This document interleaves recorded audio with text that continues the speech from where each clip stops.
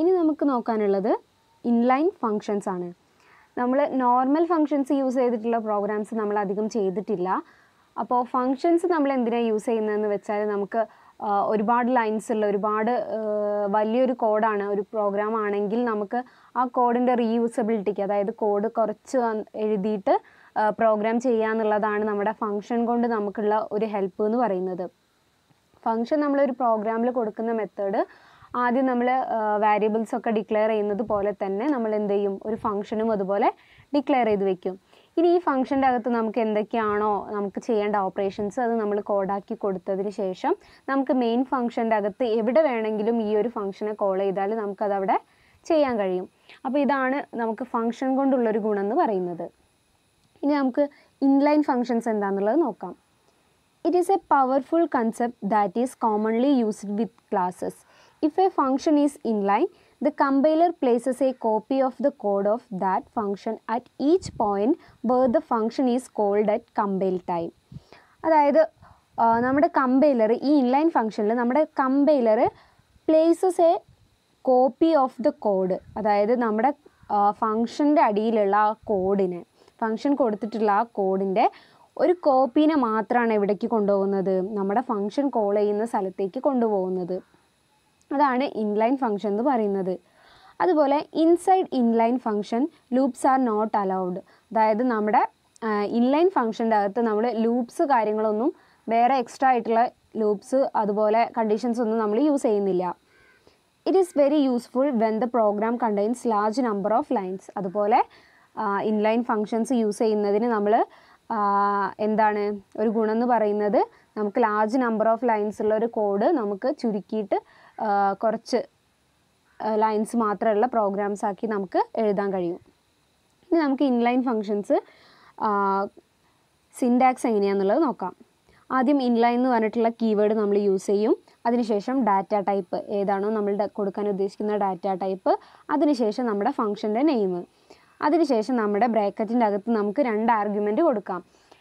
ഒന്നെങ്കിൽ ഇൻഡ് എക്സ് അല്ലെങ്കിൽ ഇൻഡ് വൈ എന്നോ അങ്ങനെ എന്തെങ്കിലും പറഞ്ഞിട്ടുള്ള 2 ആർഗ്യുമെൻറ്റ്സ് നമുക്ക് കൊടുക്കാം. വാരിയബിൾ ഡാറ്റ ടൈപ്പും അതുപോലെ പാരാമീറ്ററും കൊടുത്തിട്ടുള്ള ഒരു ആർഗ്യുമെൻറ്റ് നമുക്ക് 2 ആർഗ്യുമെൻറ്റ്സ് നമുക്ക് അതിൻ്റെ അകത്ത് കൊടുക്കാം.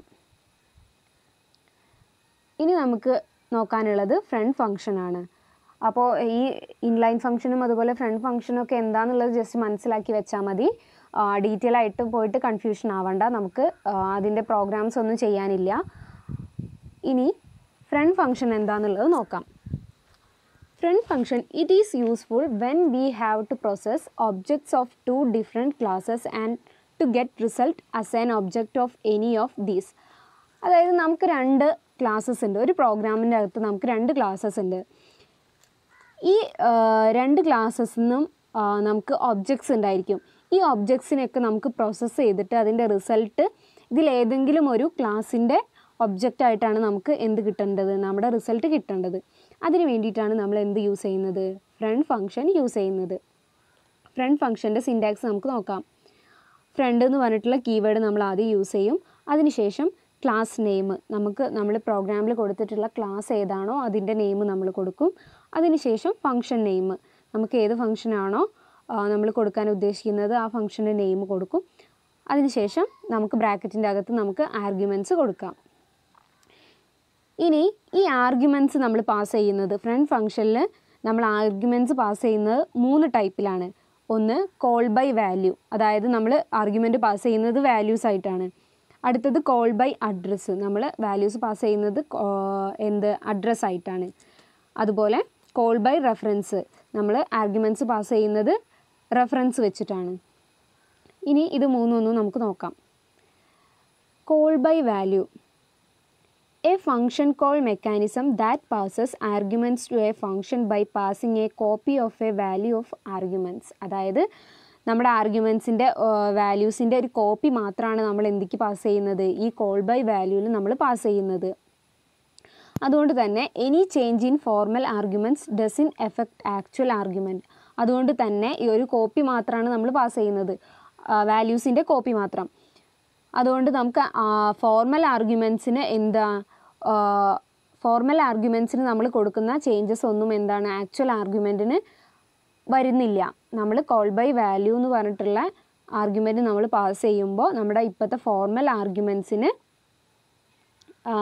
കൊടുക്കുന്ന ചേഞ്ചസ് എന്താണ്, ആക്ച്വൽ ആർഗ്യുമെൻറ്റിന് നമ്മൾ ചേഞ്ച് വരുന്നില്ല.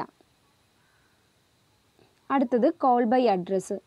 A function call mechanism that passes arguments to A function by passing pointer argument. നമ്മൾ കോൾ ബൈ അഡ്രസ്സിൽ കൊടുക്കുന്നത്, അതായത് ആർഗ്യുമെൻറ്റ് പാസ് ചെയ്യുന്നത് പോയിൻ്റർ വെച്ചിട്ടാണ്. അതായത് ആ വാല്യൂവിൻ്റെ, അതായത് അതിൻ്റെ അഡ്രസ്സ്, ആ ആർഗ്യുമെൻറ്റിൻ്റെ അഡ്രസ്സ് നമ്മൾ പാസ് ചെയ്യുന്നത് പോയിൻ്റർ വെച്ചിട്ടാണ്. അടുത്തത് call by reference. A function call mechanism that passes arguments to A function by passing reference. Any change in formal argument effect actual argument. അതായത് നമ്മൾ റെഫറൻസ് വെച്ചിട്ടാണ് നമ്മൾ ആർഗ്യുമെൻറ്റ് പാസ് ചെയ്യുന്നതെന്നുണ്ടെങ്കിൽ എന്താണ്, ഫോർമൽ ആർഗ്യുമെൻറ്റിന് വരുത്തുന്ന ചേഞ്ചൊക്കെ എന്തിനെ എഫക്റ്റ് ചെയ്യും, ആക്ച്വൽ ആർഗ്യുമെൻറ്റിന് എഫക്റ്റ് ചെയ്യും.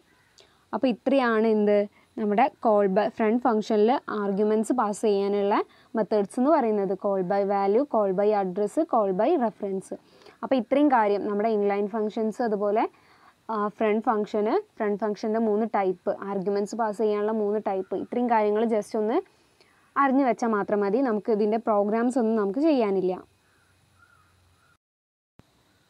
ഇനി നമുക്ക് 2 ടേംസ് നോക്കാനുണ്ട്, കൺസ്ട്രക്ടർ ആൻഡ് ഡിസ്ട്രക്ടർ. അപ്പോൾ നമ്മൾ പൊതുവെ പ്രോഗ്രാംസിൽ യൂസ് ചെയ്യുന്ന 2 മെത്തേഡ്സ് ആണ് എന്ത്, കൺസ്ട്രക്ടറും അതുപോലെ ഡിസ്ട്രക്ടറും. അപ്പോൾ അതെന്താണെന്നുള്ളത് നോക്കാം. It is A member function with same name.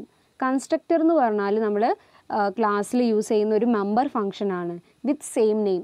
ഈ കൺസ്ട്രക്ടേഴ്സിനൊക്കെ സെയിം നെയിം ആയിരിക്കും ഉണ്ടാവുക.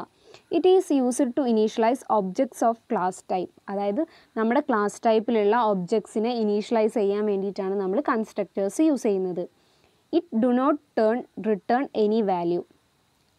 ഇത് കൺസ്ട്രക്ടർ നമ്മുടെ ക്ലാസ്സിൽ യൂസ് ചെയ്യുന്ന ഒരു വാല്യൂസിനെ റിട്ടേൺ ചെയ്യുന്നില്ല.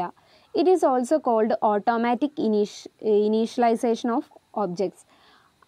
കൺസ്ട്രക്ടറിനെ നമ്മൾ എന്ത് വിളിക്കും, ഓട്ടോമാറ്റിക് ഇനീഷ്യലൈസേഷൻ ഓഫ് ഒബ്ജക്ട്സ്. അതായത് നമ്മുടെ ഒബ്ജക്ട്സ്, നമ്മുടെ ക്ലാസ്സിൽ നമ്മുടെ ഒബ്ജക്ട്സിനെ ഓട്ടോമാറ്റിക്കായിട്ട് ഇനീഷ്യലൈസ് ചെയ്യുക എന്നുള്ളതും കൂടിയാണ് കൺസ്ട്രക്ടറിൻ്റെ ഫംഗ്ഷൻ എന്ന് പറയുന്നത്. അടുത്തത് ഡിസ്ട്രക്ടർ. It have opposite function of A constructor. അതായത് കൺസ്ട്രക്ടറിൻ്റെ നേരെ ഓപ്പോസിറ്റ് ആണ് എന്ത്, ഡിസ്ട്രക്ടർ എന്ന് പറയുന്നത്. It must have same name of class. ഇതിനെന്തായിരിക്കും ഉണ്ടാവുക, സെയിം നെയിം ആയിട്ടുള്ള ക്ലാസ്സസ് ആയിരിക്കും. It is A special member function four D allocation of memory.